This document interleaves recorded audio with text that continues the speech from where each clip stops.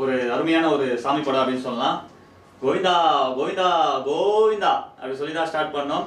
அகிலாண்டகோடி பிரம்மாண்ட நாயகன். ஸோ இதுதான் இந்த படத்தோட தலைப்பு. ஸோ இந்த படத்தோட ஹீரோ வந்து பார்த்தீங்கன்னா நாகார்ஜுனா. ஸோ ஹீரோன்னு சொல்ல முடியாது, பக்தால். சரிங்களா? ஸோ இன்னொரு பக்தை அப்படின்னு பார்த்தீங்கன்னா நம்ம அனுஷ்கா. ஸோ இவங்க வந்து என்ன விஷயத்துக்காக இந்த படத்தில் வந்திருக்காங்க அப்படின்னு பார்த்தீங்கன்னா, இது வந்து முழுக்க முழுக்க சில நூற்றாண்டுகளுக்கு முன்னாடி நடந்த ஒரு உண்மை கதை அப்படின்னு சொல்றாங்க. நம்ம நாகார்ஜுனா வந்து பார்த்தீங்கன்னா ஆதி ராம பாபாஜி அப்படின்ற ஒரு உண்மையான பக்தனா வராது.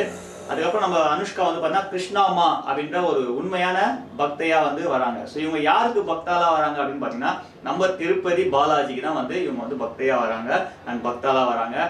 ஏன் பாலாஜி அப்படின்ற ஒரு பேரே வந்து பார்த்தா நம்ம ராமா தான் வந்து வச்சிருக்காரு திருப்பதி ஏழுமலையானுக்கு அப்படின்னு இந்த படத்து மூலியமா வந்து காமிச்சிருக்காங்க.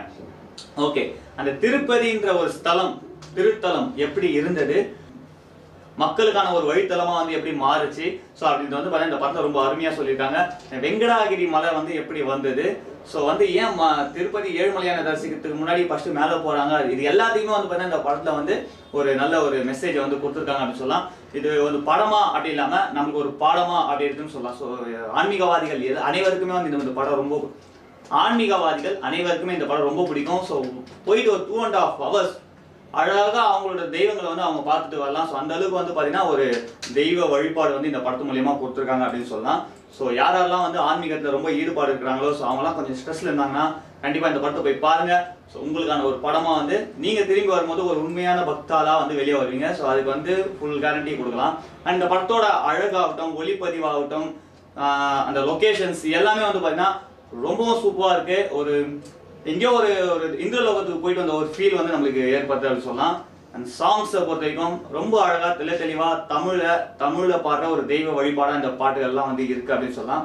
ஸோ இது எல்லாமே இந்த படத்துல ஓவரால் இது வந்து ஒரு சிறந்த பக்தனுக்கான ஒரு படம். அந்த பக்தன் வந்து சாமி கூட வந்து பகடையாடுறாரு. ஸோ சாமி வந்து அவர் கூடுமா தான் வந்து பார்த்தீங்கன்னா சாமி வந்து அவருக்கு வந்து வரம் தந்து அவர்கிட்ட நேரில் வந்து நிற்கிறாரு. அண்ட் கடைசியா அந்த பக்தாலோட வரத்தை இந்த கடவுள் நிறைவேற்றினாரா அப்படின்னு தான் இந்த படத்தோட கிளைமாக்ஸ்.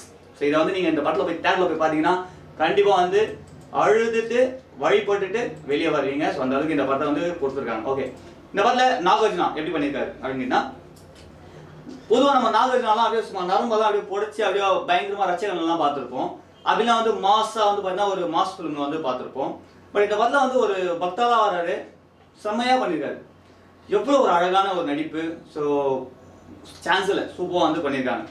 நாகார்ஜுனா வந்து பார்த்தீங்கன்னா தி கிரேட். இந்த படம் வந்து அவரோட ஷோல்டர்ல வந்து அப்படியே தூக்கி நிறுத்தியிருக்காரு அப்படின்னு சொல்லலாம். அண்ட் அனுஷ்கா ரொம்ப அழகான ஒரு தேவதை.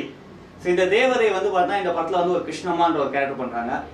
சாரியில கூட சாமி படம் தான், சாரியில கூட அவ்வளோ ஒரு என்ன சொல்ற தெய்வ லட்சணமா இருக்காங்க அப்படின்னு சொல்லலாம். ஸோ அந்த அளவுக்கு அவங்களோட அழகு இருக்கு. ஸோ இது போல எல்லாருமே வந்து சிறப்பான அவங்களோட நடிப்பை வந்து நடிச்சிருக்காங்க. கண்டிப்பா இந்த படம் ஆந்திராலலாம் கல்லா பயங்கரமா கட்டியிருக்கோம். ஸோ தமிழ்நாட்டிலயும் வந்து பாத்தீங்கன்னா பக்தால் எல்லாருமே வந்து போய் உக்காந்தாங்கன்னா செம்மையா குதூகலிப்பா இந்த படத்தை பார்த்து வரலாம். ஸோ இதுவும் இந்த படமும் இங்கேயும் வந்து பயங்கரமான ஒரு கல்லா கட்டம், ஆன்மீகவாதிகளுக்கான ஒரு படம் அப்படின்றத வந்து மறுபடியும் ஒரு முறை உங்ககிட்ட சொல்லிக்கிறோம். பட் இருந்தாலும் ரிவ்யூ பண்ணல. ஸோ அதனால இந்த படத்துக்கு எங்களோட ரிவ்யூ எக்ஸ்பிரஸோட வேகம் என்ன அப்படின்னு கேட்டீங்கன்னா 2.75 out of 5. இந்த வீடியோ உங்களுக்கு பிடிச்சிருந்தா மறக்காம லைக் பண்ணுங்க, ஷேர் பண்ணுங்க, அதோடு மட்டும் இல்லாம சப்ஸ்கிரைப் பண்ணுங்க.